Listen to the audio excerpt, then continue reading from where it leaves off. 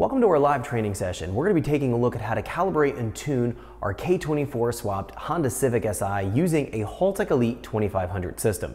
Let's jump to some details about our vehicle. We're going to find that this Civic Si has been swapped with a K24 engine swap. We also have a 6-speed transmission paired to the K24 engine. Now the engine was rebuilt before it was put into the car. It has 12.5:1 compression pistons, aftermarket rods. It also has upgraded valve train and using OEM camshafts. Now we've also installed a 50-degree VTC wheel or gear on our intake cam.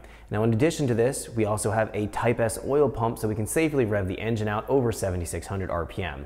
We also have on the intake side of things a Skunk 2 Ultra Street intake manifold and a cast 70mm throttle body along with a custom intake. On the exhaust side of things, we have a custom header along with a catback exhaust. And then in addition to this, on the fuel system side of things, we have RDX 410cc injectors. We have a drop-in fuel pump. We're still running the returnless fuel system, but we're using a flex fuel sensor mounted on a return line. Now in addition to this, we also have a 0 to 100 fuel pressure sensor and an AM X series wideband that's been installed and wired in to our Haltech Elite. So we're going to learn how to calibrate and tune this vehicle on both petrol 93 octane fuel as well as ethanol fuel using the flex fuel feature. We have a lot to cover and talk about. Let's jump into our live training session so we can get started. Welcome to our live training session here with our K24 swapped Civic Si. This training module, we're going to focus on creating our base file to get our vehicle to fire up and run in our next tutorial. This is always going to be the very first step when you're working with a new application. You have to go into the file and modify the file based on things such as your fuel system or the engine displacement or what kind of engine RPM you're going to plan on revving the engine to, for the breakpoints for your fuel and spark timing tables, or all kinds of other details that are specific based on what you're trying to control and work with your Elite.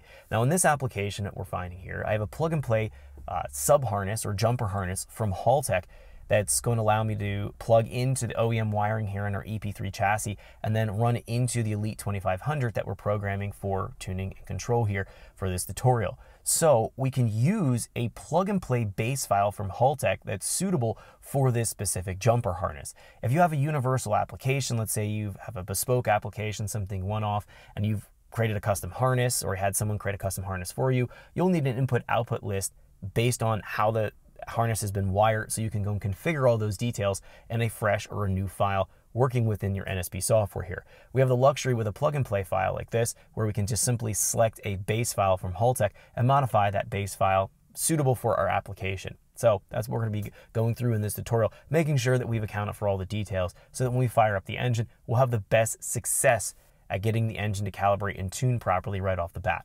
So let's jump in here and take a look at modifying a base file, and then we're going to walk through setting up inputs, outputs, setting up our fuel and spark timing and variable cam control tables. This is just getting things configured right, again, for the application. We're not going to do any tuning in this tutorial, but a lot of specific details we're going to walk through and getting this base file configured properly. So the first thing I want to mention here is that I am in the offline mode.